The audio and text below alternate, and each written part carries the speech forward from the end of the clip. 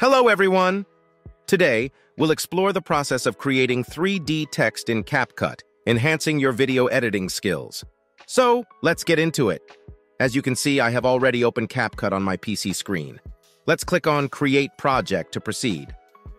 Whether you have an existing project or starting a new one, navigate to the Import section within the user-friendly Capcut video editor. Choose the video you wish to edit and import it by clicking Open.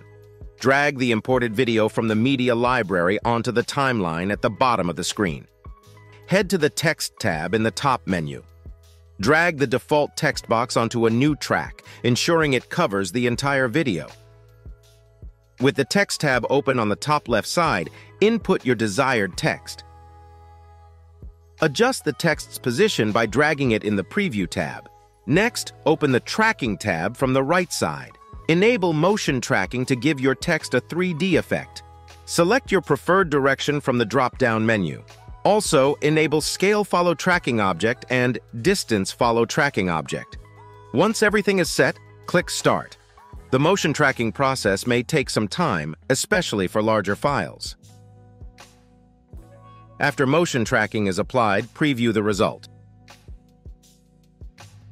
Now let's add a 3D effect to the text. Navigate to the Text tab on the right side and open the Effect section. Explore the variety of free text effects available for download. Choose one that suits your style. For example, let's add this effect. Witness how the text becomes even more unique with the applied 3D effect. That's it!